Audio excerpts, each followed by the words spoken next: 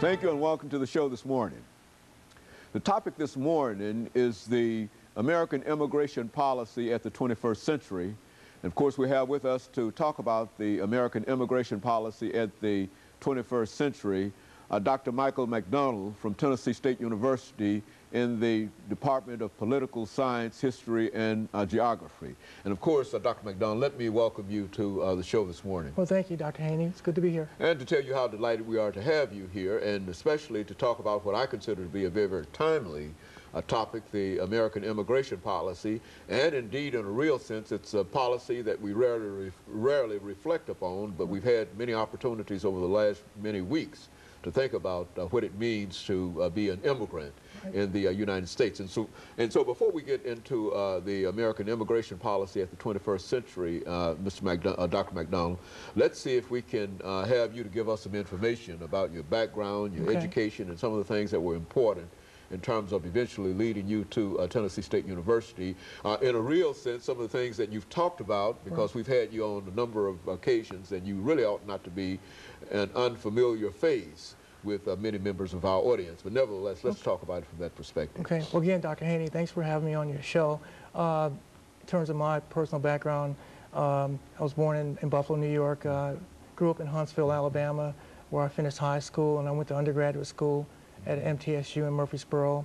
My senior year as SGA president, and then from there I went on to graduate school at Southern Illinois University in Carbondale, and where I got my master's in public administration, public policy.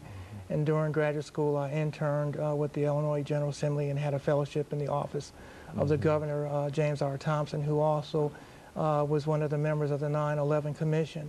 When I finished graduate school, I went to law school on a Thurgood Marshall Clio Fellowship, and finished at John Marshall Law School in 1987 and relocated back here to Nashville.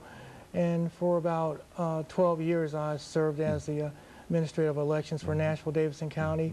And then after that period of time, I've had the opportunity to serve as a member of the faculty at Tennessee State University as an assistant professor of political science. Very good. You know, Dr. McDonald, what we'd like to do today, as we indicated, is to talk about the American immigration policy at the 21st century. But let's have you to react to a statement that we hear so often, that in the United States that we are all immigrants one way or the other, that this is a, quote, country of immigrants. Let's talk about it from that perspective. Well, when we think about the United States of America, at least most people think about it in the context of as a melting pot. You have individuals who've come from every continent on the planet. And in terms of just the very founding fathers, the pilgrims themselves, of course, were not native, so to speak, of what we now know as the United States. American Indians and the Eskimos were in fact, the original Americans, to the extent that we had individuals who were on this land, who worked the land, who had the land.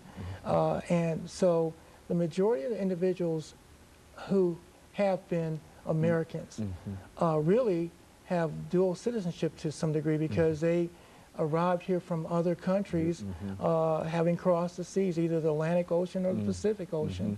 And for example, even African Americans, I mean, to the extent that they were slaves, enslaved, they still were not considered to be citizens. In fact, I think I mentioned to you that African Americans are the only people who were created by Constitution, according to the 13th and the 14th Amendment.